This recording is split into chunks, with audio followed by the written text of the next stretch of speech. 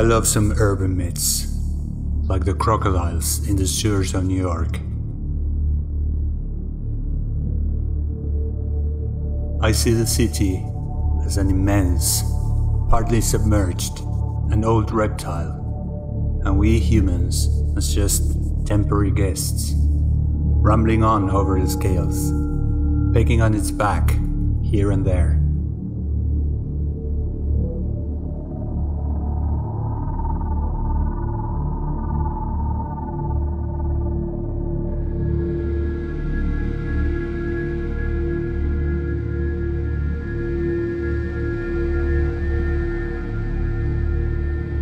R.P. Browne's Apex is an art project which examines the primal drivers of power, dominance, and hierarchy which lie motionless beneath the crisp urban crust.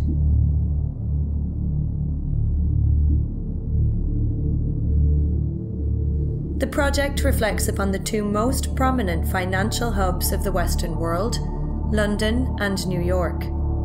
These cities are also some of the most unequal in the world.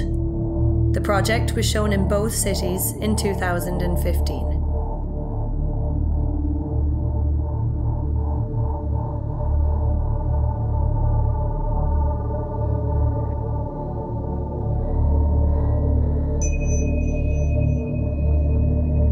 I quite like the pictures. It just looks very good, and I really like the crocodiles.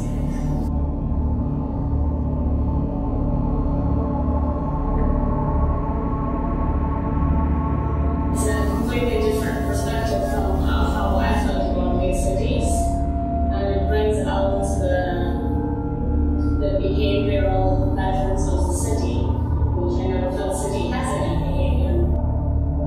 I started Water in the aftermath years of the big financial meltdown of 2008, which threatened society with some form of extinction. This painting became the calling card of the project.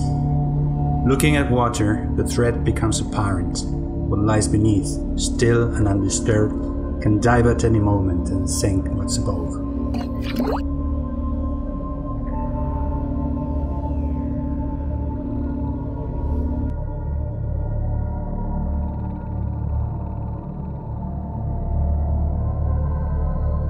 London is arguably one of the most interesting cities in Europe, and only a century ago was the centre of the planet.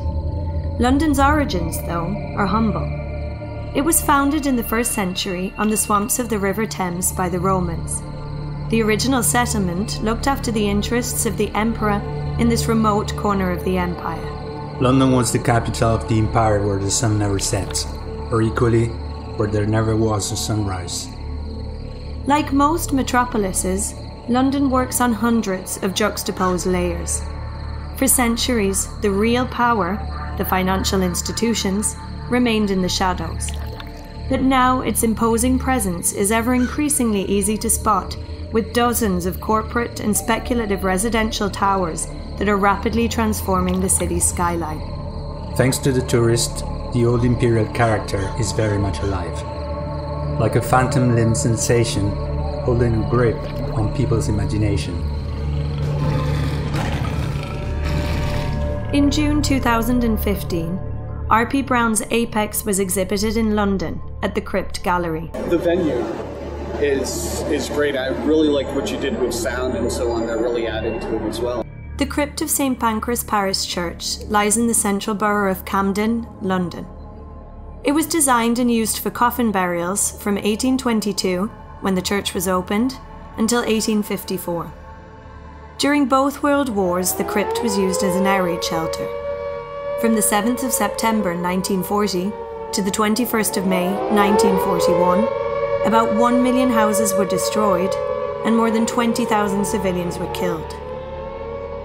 On each of the 71 major German air raids, at least 100 tons of bombs were dropped over the city. The crypt later became an art gallery in 2002 and now hosts a range of exhibitions and events throughout the year. The Crypt Gallery, with its low vaulted corridors, was literally beneath the urban crust, and it had a foggy, primal character. During my first visit, I knew at once it was the right place for a show.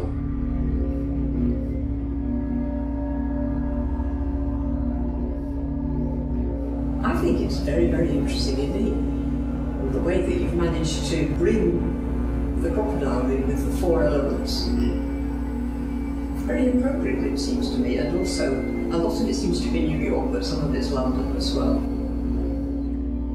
Air evokes the Dutch tulip mania of 1637, one of the first financial collapses to be recorded. In Amsterdam, right before the crash, a single tulip bulb reached higher prices than a house.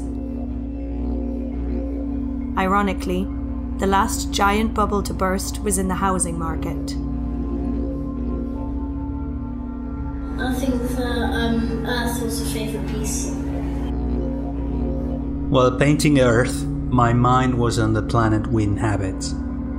It gives us everything, protects us from roasting, and shelters us like a giant nest. The voracious system ruling the planet is eroding the pillars which sustain life. I just hope those pillars won't get too thin, or gravity will do the rest. I think my favourite one was fire. I thought that was pretty powerful. On the same page as Earth, fire depicts the exhausted urban planet. In this dystopian painting, the creature scales are the city blocks of Manhattan, scorching ambers and ashes. The picture is an inquiry into the use of energy and resources, in particular the abuse of fossil fuels. Yes, the snake going was the Thames, I thought. This is brilliant.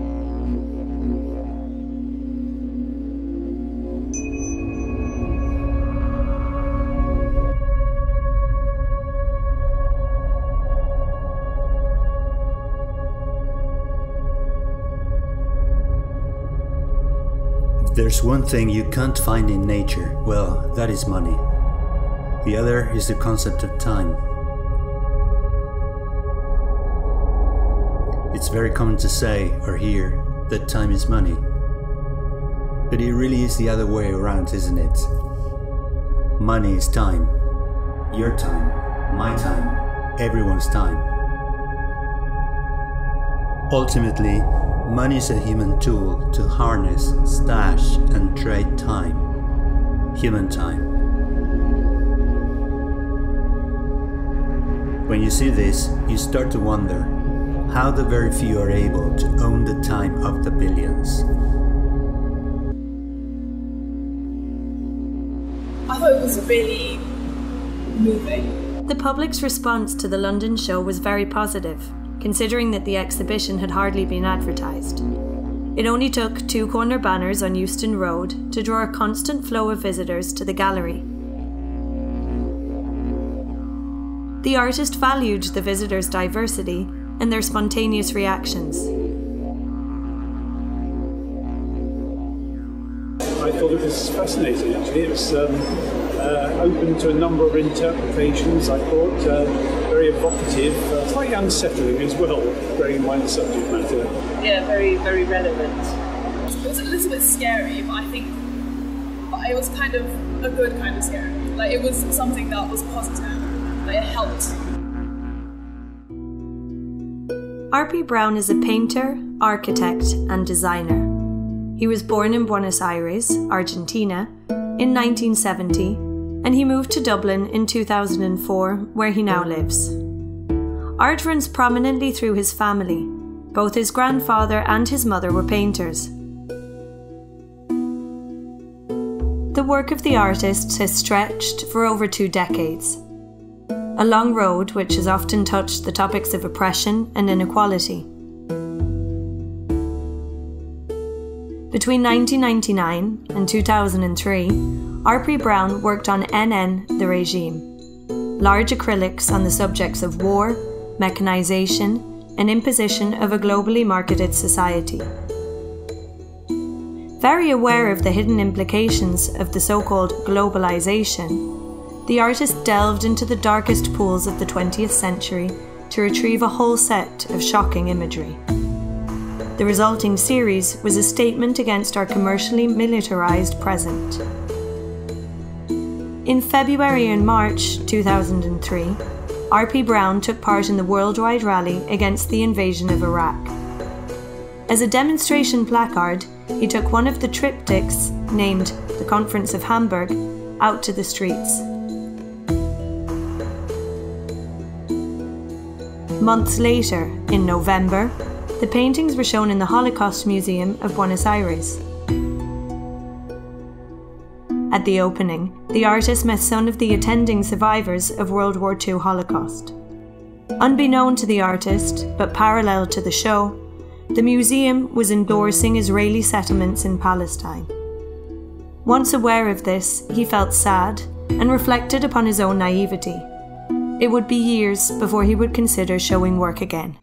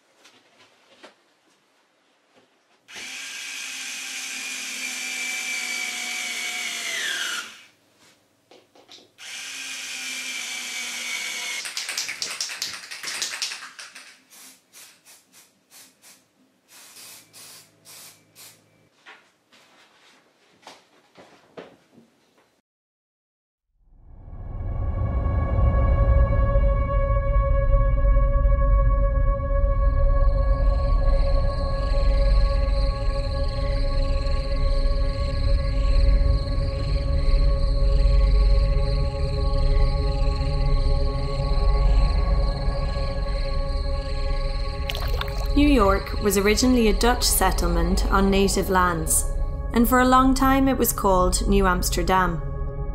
Trade transformed the original swamp in a sequence of boom and bust cycles.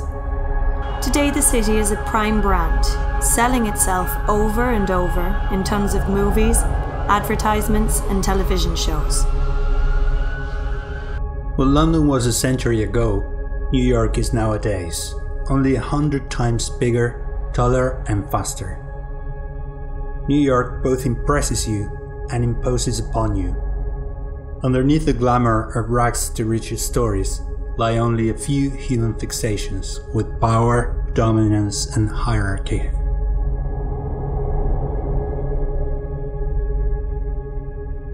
As an architect, I'm very familiar with skyscrapers as symbols of power, dominance and hierarchy. But I think there's more to them, something more primal, greatly summed up in the film King Kong. Like a costly and useless attempt to escape from nature, and as well like a torn, unfulfilled wish to return to it.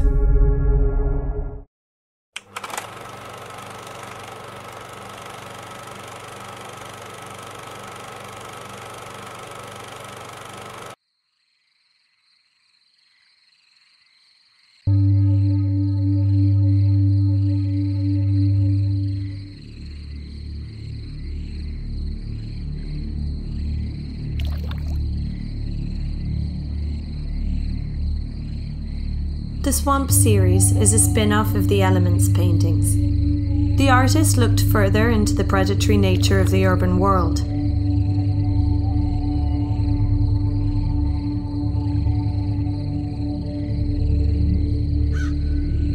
For this series, he used IKEA posters of New York City and turned them into acrylic swamps.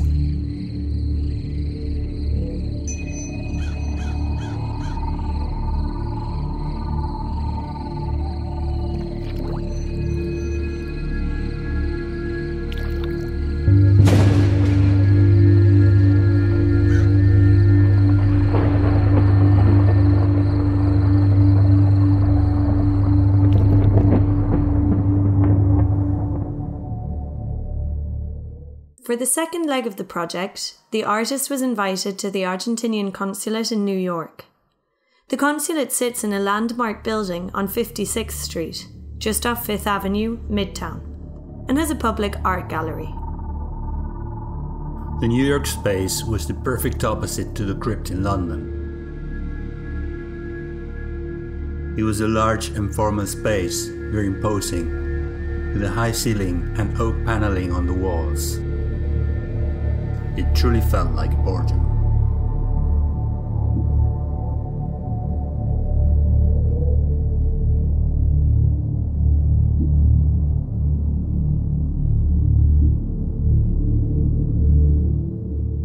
I enjoyed the exhibition in the boardroom, so with the corporate characters and so forth. But I loved it. You know the ones with the animals? You've used the suits.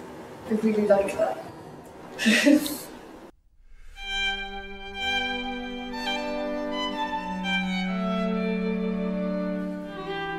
In November 2014, R.P. Browne made a short trip to Milan and bought cuts of top quality suit fabric. Milano shows its past and present power pretty much everywhere, with a robust and dominant architecture.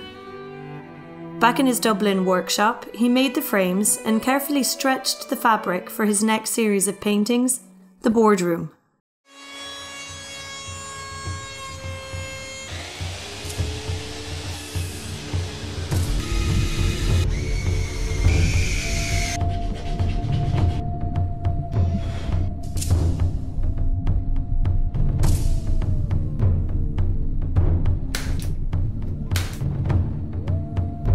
In between R.P. Browne's London and New York shows, there was an incident involving Air France's top executives and some company workers who had recently been fired.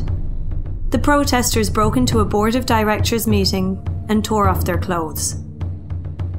The images were so shocking because in our daily lives we fail to see how such fabric can be torn so easily. I remember the photo of a man, clearly a powerful man, clambering the fence in rags, looking like a fallen bird of prey. And now he looks scared, vulnerable, and shocked himself, as if some magic spell had been broken.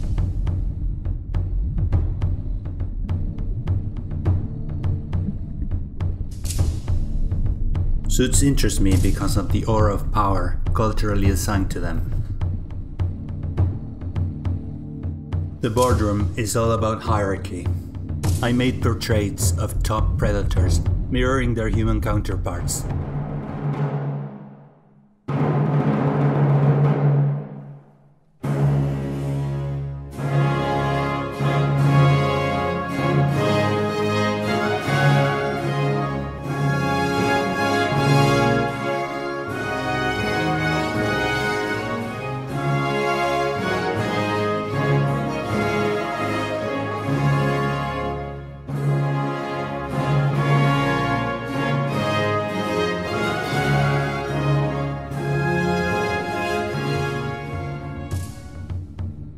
The predators seated within this boardroom were carefully chosen. Like a deck of corporate tarots, each canvas is full of symbolism. The main players and institutions at the apex of power are portrayed. Hereditary-based institutions like monarchies and aristocracies, CEOs and corporations, rulers of the law, either human or divine, and the media. Although the original set was composed of 7 portraits, 2 remain veiled at the time of the exhibition: the entertainment industry and the military corporation.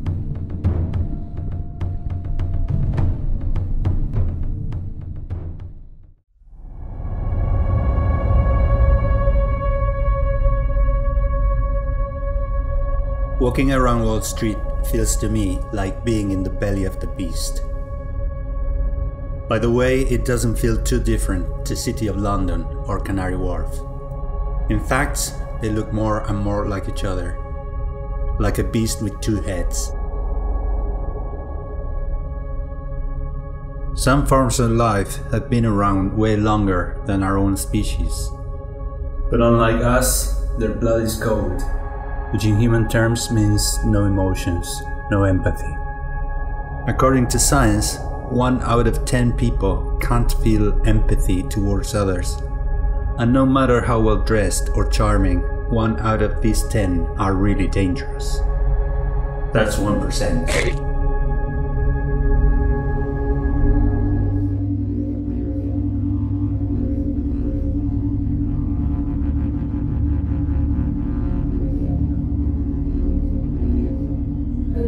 And you kind of felt very like looking at the creatures, you know, like you kind of felt very small and like sort of looked at a sort of cat and mouse and felt like a mouse and felt like that you were prey when you rather than the predator.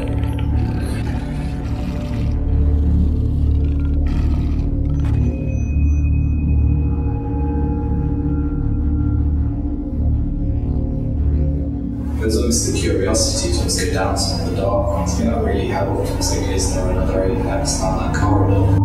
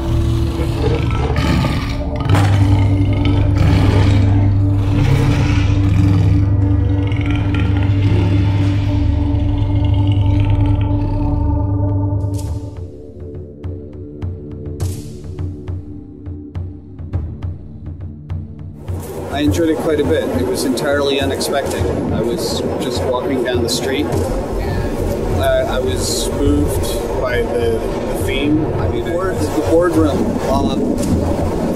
I thought they were funny. I really liked what you did with the cloth. I thought that was a really interesting medium, I guess. Well, I was really struck, I think, by fire and water. It looked to me like a map of maybe outer boroughs, or, you know, Manhattan's really, I didn't live in Manhattan, I lived across one of the rivers, because you don't make enough to live in Manhattan unless you're in the boardroom.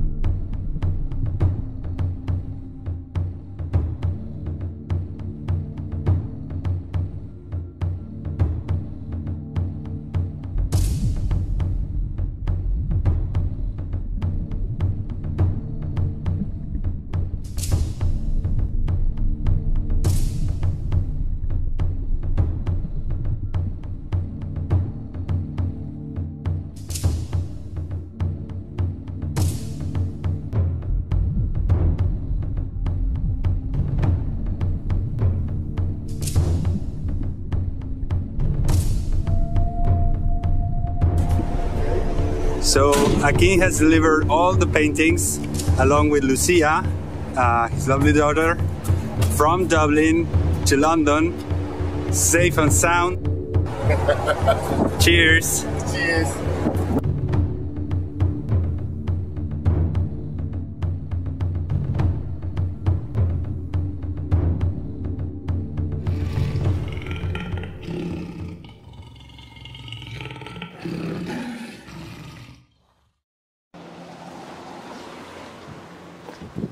Perfect. Holds the whole lot together.